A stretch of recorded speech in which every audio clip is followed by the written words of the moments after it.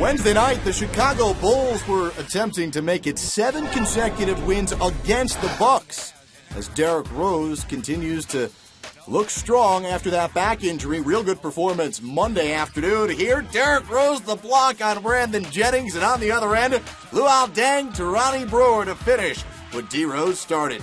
Now the Bucks try to trap Derrick Rose. Rose finds Joakim Noah, who finds Carlos Boozer, and he finds the bottom of the cup. Noah had 5 assists in the first quarter. Boozer 14 points in the first half. Now Boozer to Ronnie Brewer. Great cut by Brewer. Good find by Boozer. Bulls led the Bucks 44-37. How about some Milwaukee defense? Larry Sanders the rejection. And then on the other end, it takes a while, but eventually gets to the hands of Brandon Jennings. And Jennings, the blow-by, lefty style. 57-51, Milwaukee within 6. But the Bulls finish up the second quarter really strong. Here's Derrick Rose driving and the foul. Rose finished with 16.7 assists, including this nice move to the bucket, 62-51. It was 64-53 as we headed into the second half. Off the miss, Joakim Noah the tip-in, his 10th rebound of the game. Noticing a trend starting to develop with Noah.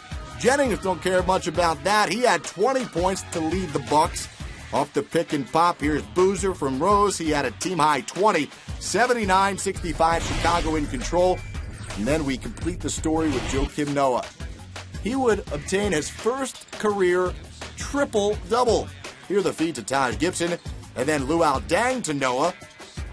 More familiar with him doing a whole lot of that. With the shot clock winding down,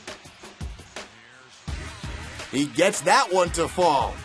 He had 13 points, 10 assists, 13 rebounds. First Bulls center with a triple-double since Artis Gilmore did it back in 1977. Here's Luol Deng. Didn't have a triple-double, but he had 16.